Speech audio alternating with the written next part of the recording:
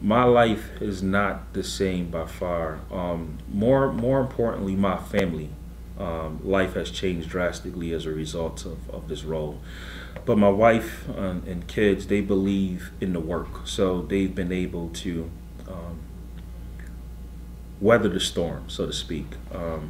But the public scrutiny and the public accountability is the equivalent to being an elected official. When I initially took on a position, I underestimated the amount of public attention it would warrant.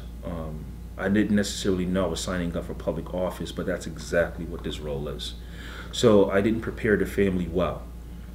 So there was no sense of privacy. The first 2 years, everywhere I would go, there would be questions as it relates to poverty. And because of my lived experience and I come from the neighborhood, I'm very accessible. People know me as, Brock from the neighborhood. They just, I don't come in from an outside community. I'm actually part of the very community that I'm trying to help improve.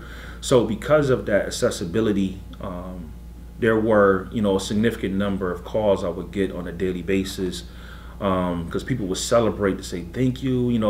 People were very emotional when I first was appointed. Literally there were cries, and Facebook, there was a flurry. I mean, so many people were sharing the information, and it was really like a community win. People were celebrating.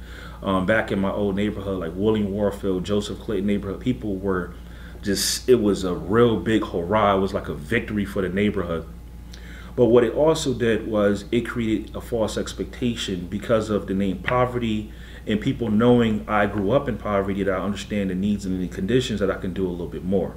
They didn't realize I didn't have the agency, I didn't have the resources, I didn't have the ability nor the authority to change things overnight. So there were a significant number of people that were calling me for direct services. I need help with rent, I need help with food, I need help with housing. So those things were very hard to navigate, because I was still trying to figure out the system of supports that support people in poverty, trying to align those resources, but people were directly asking me, and that was very difficult. So there was no privacy. And then at one point, people assumed that I personally had resources, and when you work, when you live in communities, and there's a sense of desperation because people are really struggling. My house was subject to some things.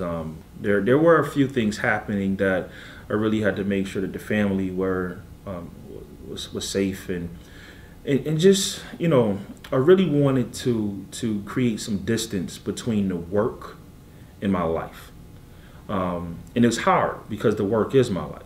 And that was something that I learned to do most recently. I love the work. There's nothing about our MAPI as it relates to my own personal journey that I would change. I just wish I would have been better prepared.